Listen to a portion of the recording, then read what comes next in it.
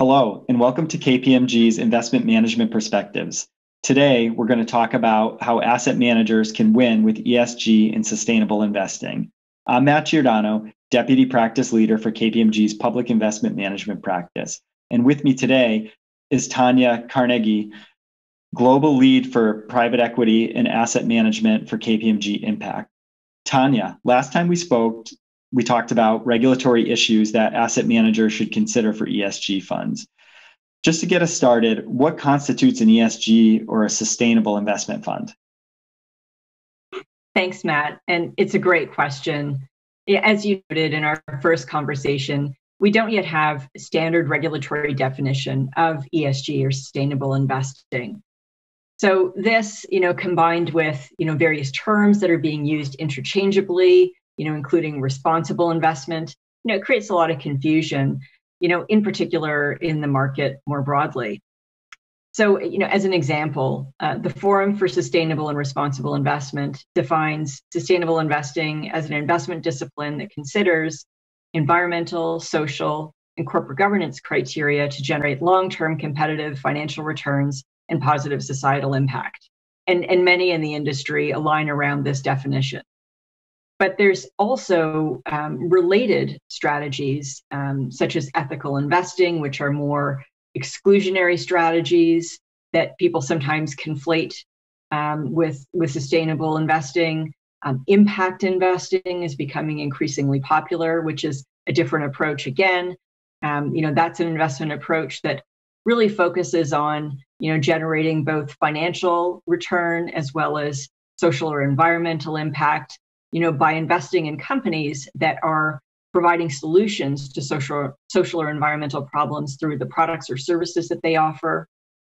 As I mentioned, responsible investing is another term that's used very commonly. And then we've got, asset managers that are talking about ESG integration, which is just, considering material ESG factors as part of their overall investment process and applying this to all of their portfolios. Thanks, Tania. And I find that really interesting, right? If you kind of look back at ESG and social and environmental investing, if you were to look back 10 years ago, it was really that filter that was being used. And I really enjoy the shift from filtering out bad or non-ethical investments to looking for something that's more environmentally or socially focused and friendly. I think one of the big questions that we hear from advisors is how do they continue to win market share and how do they gain investor trust and access to this sort of investment platform? Yeah, and there's a few fundamental things here. Earning trust, I think, is really critical, and quite frankly, fundamental to any investment relationship. Full stop. But one of the key ways that you can do that is by providing a really clear explanation of your approach. First and foremost, and I love how you said this in our previous conversation. This is about saying what you do and doing what you say. This is about providing a really clear definition and communication of your approach in a way that makes it easy for investors to understand what you mean, how you're using certain terms, and how this will influence your approach to investing.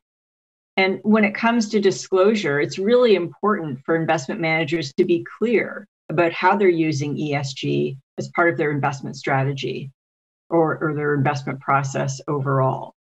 So really, demonstrating this transparency, authenticity of approach, these are some of the key things to earning trust.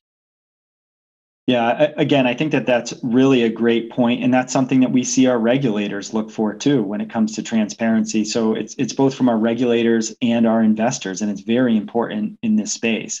So how does an advisor ensure that it's demonstrating the transparency and authenticity that we talked about, and also educating investors as to what they mean when they use terms like ESG or sustainable? Yeah, demonstrating transparency, comes through disclosure. When we see a number of, asset managers really, gravitating around some of the, reporting and disclosure mechanisms that are out there, I think it's a really interesting question that you're asking about investors and how to be engaging them, because this is a space that has gained quite a bit of popularity, to make the understatement of the year so far. Over the past few years, as you noted, it's evolved leaps and bounds from where it started, and where a lot of people, have that original notion of this being exclusionary. So as it is growing, as it is evolving, as reporting is maturing, as the regulatory landscape is maturing, there's a really important role that asset managers and fund managers in particular have to play to make sure that the public, that the retail investors that they're looking to engage have an understanding so that they can make informed investment decisions, which also is really critical to building trust. As much as we've seen the interest of retail investors increasing, we've also seen, the types of questions or the skepticism that they have about approaches to sustainable investment. So, for example, they may see a company included in a fund that doesn't align with their view of what a sustainable company looks like. So they will question that, or they will see that proxy voting doesn't align with expectations. So this is now starting to raise concerns about opportunism. Are fund managers just labeling their product in order to attract more investment, or greenwashing? And obviously these are very serious concerns, not just for a particular fund manager, but for the industry as a whole. Those are some key items that folks should focus on, right? So you start out, you earn investor trust, you earn the market trust, you help educate your investors through really disclosure and what are you investing in, ensuring that they understand that there may be certain investments in this fund that don't exactly line up to what they're thinking, right? Because it's a fund, it's a pooled investment vehicle, but it's really about disclosing it. And I think that that's very important, like you just mentioned. So, we've earned the trust, we've educated folks. The biggest question now is, how do you differentiate your fund, right? You're an asset manager. How do I gain market share? And how do I make sure that my fund is best in class? As we've been discussing, this has become a very popular space, both from, growth in the amount of investable assets that have moved into the space over the past few years, and then accordingly, the amount of product that's available. So it's pretty busy. But that said, it's also a rapidly evolving space, which we think presents a really big opportunity for fund managers to demonstrate some leadership. Alongside all of this growth, unfortunately, social and environmental issues, they're increasing in severity, as well as our understanding of the link between social and environmental issues and their economic impact. This is having a tremendous effect on the business environment.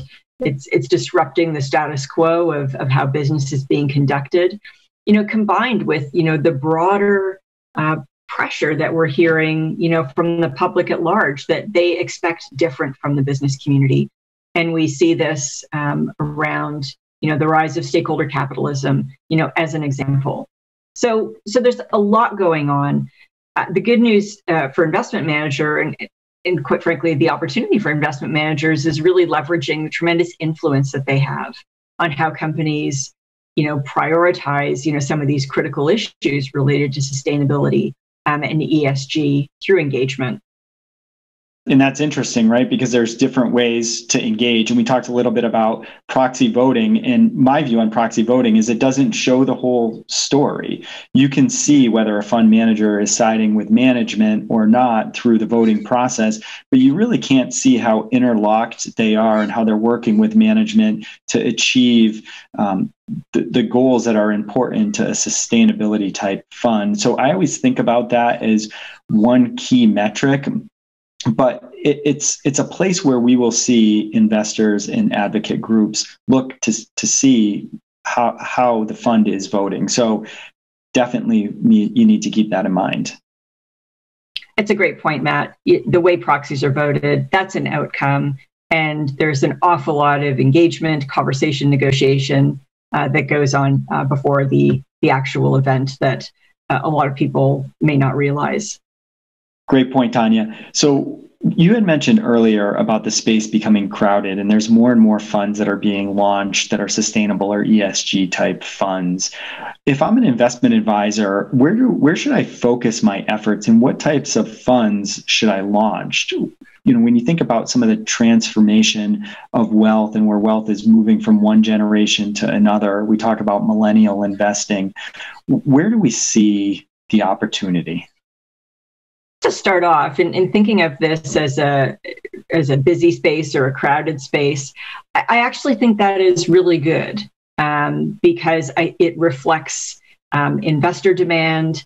It reflects the need of investors and businesses fundamentally to be thinking about how they can be contributing solutions to some of the social and environmental challenges that we're having, which are obviously resulting in economic challenges, which are very disruptive for business and society as a whole. So I think all of the interest and activity in this space is really good.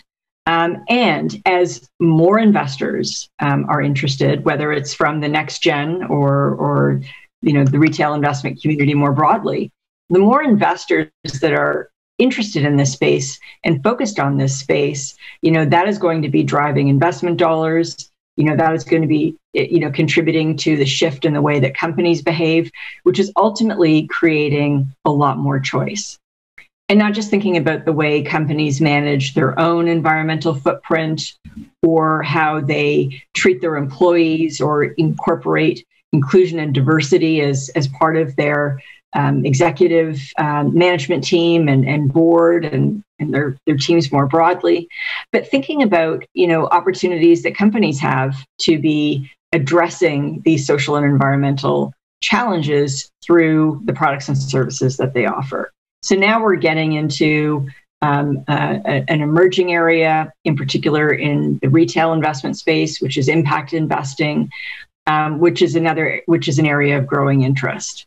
So I guess that the short of it is the reason that there's so much activity in this space is because there's so much opportunity. And going back to where we started this conversation, I think some of the fundamental things that are really going to differentiate fund managers do go back to, being clear on your approach, really having that strong, trusted relationship, with your investors, because as this space is maturing, as opportunities are continuing to proliferate, investors are going to be looking at, who do I trust is really giving me the best advice, the best investment opportunity for the best value. So I think it all comes down to a few of those fundamental things. Thank you for your insights, Tania. They've been incredibly helpful. And for our viewers, we'd love to talk to you further about ESG and sustainable investing. You can reach out to Tania or myself at any time for more information. Thank you.